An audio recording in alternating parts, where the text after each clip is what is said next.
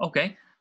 Yeah. So the paragraph, one of the 7 goals, stresses the importance of structural resilience for school and healthcare facilities. The aim of the goal can be simply paraphrased as avoiding school and hospital closures due to disasters.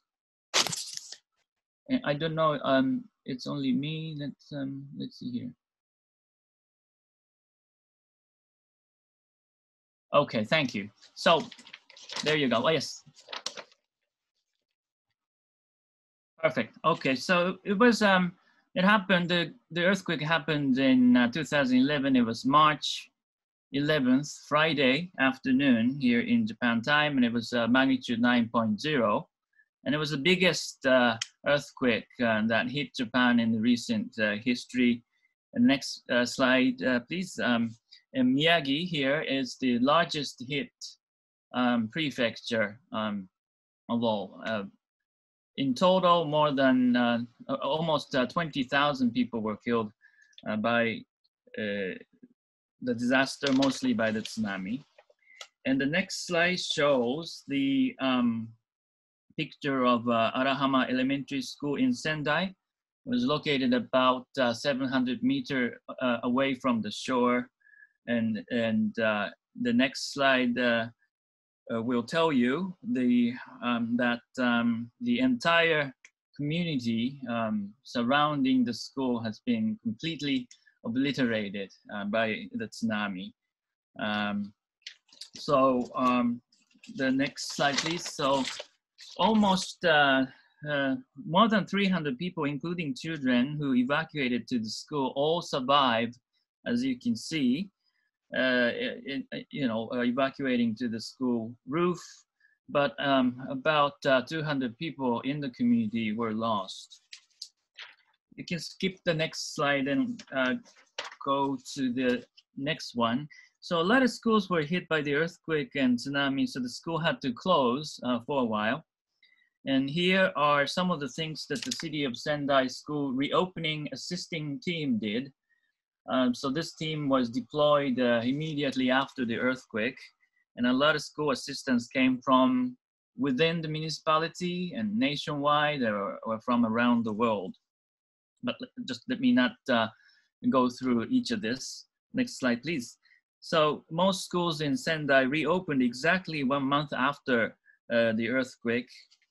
As this picture shows, some children studied in a gym of another school that was safe from tsunami, also shown in the next slide, which you saw in Professor Ichinomi's presentation. You can imagine so many efforts were put into bringing the school education back to normal.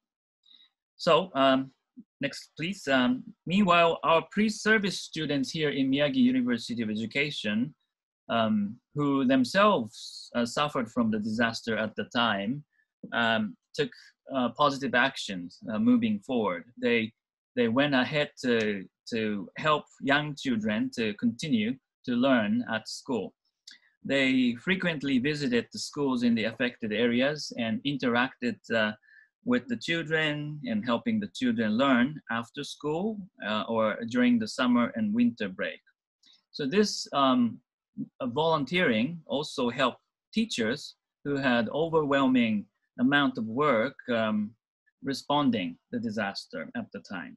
So as a result, this whole process gave our pre-service students sort of a service learning, active learning opportunity. And we were very happy that our students at the time were able to engage in the process of reopening school and overcoming difficulties together with the children and teachers. Next slide, please. So what came out of this was a new education program and training system for our pre-service and in-service teachers here at MUE. We became very much aware that the school education can play a significant role in disaster education and communication. and that we should better teach about hazards, risks, vulnerabilities, preparedness, response, and management in our school system more systematically. So we should teach teachers how to teach these things, so to speak. So a lot of our colleagues here became very much motivated to create a program to strengthen our disaster risk reduction education. I'm not going to explain all this today, but joining the ProsperNet joint research program is one example, the post 2011 initiative. So that's what we have now as a legacy from 2011. And if you could go to the next slide. And that's something we could do now with the coronavirus pandemic as well. We can create an educational program to make our society more resilient from biological hazards and learn how to live with it. School is a place of learning, and we are learning a lot from this pandemic. So teacher can teach students about scientific background of infectious disease, social response, discriminations, many other aspects with corona era. And very similar to natural disaster education, if students learn about risk and prevention, then the knowledge can be transmitted to their parents and hopefully spread to the wider community, for the better risk communication and awareness raising. As Dr. Powell mentioned, the risk conception and for the risk behavioral change, prevention behavior. So in that sense, just as we did with post 2011 disaster recovery, we need to train our educators on this subject. And I don't know what we should do. There was a question that was just posted a few minutes ago from our colleague in the Philippines, I think, who is a DRL coordinator, who's trying to help schools reopen, and what kind of roles the DRL coordinator can play is a big question. Here in Miyagi, there's a system in place to designate one teacher who is in charge of DRL in each school. And Board of Education from time to time invites these teacher in charge to a training program, and then they learn how to deal with the DRL education. So similar training can be made or provided for those teachers who is helping the school reopen as well, I think. So that kind of existing system may be a good example for the COVID-19 resilience building. So please, next slide. I think I'm running out of time. So here are some of the assessment we observe in terms of challenges surfaced during the natural disasters and the COVID-19. And I'm not going to go through all this because my colleague, Dr. Saito, will touch on this. But a lot of parents are very much stressed out for sheltering, losing jobs, and so on. And that's actually affecting the children as well. So the increasing number of domestic violence cases are reported, and teachers are working on that kind of additional social service welfare aspects. And they themselves are often parents, and they became really busy and tired. So that's something we should also work on. And let me skip the rest, and including the next slide. And for the matter of time, let's go to, let me hand over to my colleague, Dr. Ryo SAITO, to mention about Japan's situation of COVID-19. This is Ryo SAITO from Miyagi University of Education. I'm an assistant professor. Nice to meet you. I will explain school education while and after school closure caused by COVID-19 in Japan. School education in Japan and the state of emergency. In general, in Japan, school entrance is in April and graduation is in March. The state of emergency in Japan from April to May. School education, schools were closed. That school, teachers, government, companies, comedians, and etc. supported children's learning, children's education, and their lives. While school closure, what did teachers and children did?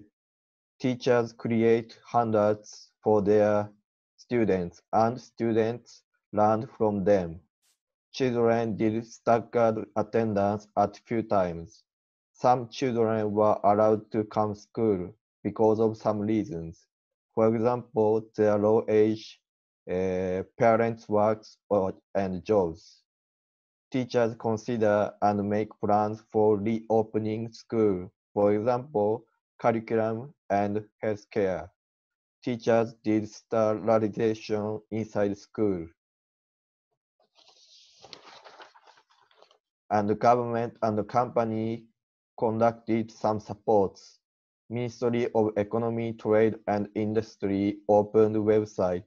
The name is hashtag Future School Not for Stopping Learning. And next, Ministry of Education, Culture, Sports, Science and Technology also open website. The title is Website for Cheering Children's Learning. Children can learn from these websites. While some companies are allowed to read manga, Japanese comics for free in the internet, the Asahi newspaper reported, please enjoy reading manga in online in free while school closure. And moreover, comedians uploaded movies for learning. Yoshio Kojima explains how to understand clock for K1 mathematics. And more, Japanese one of the famous comedian and musician Pikotaro uploaded movie for explaining how to wash hands. The time is coming, so I skip to show this movie, but I suppose this makes children to be familiar with and to be accustomed to hand washing. I think this is a kind of science communication. After school closure, reopening of school. School has started, but some limitations. For example, no group work and pair works, and are needed to make time to wash hand. Anxiety and concerning, how to get children used to school, how to catch up learning, and learning gaps between school and children. That's all. Thank you for your time. Thank you for listening.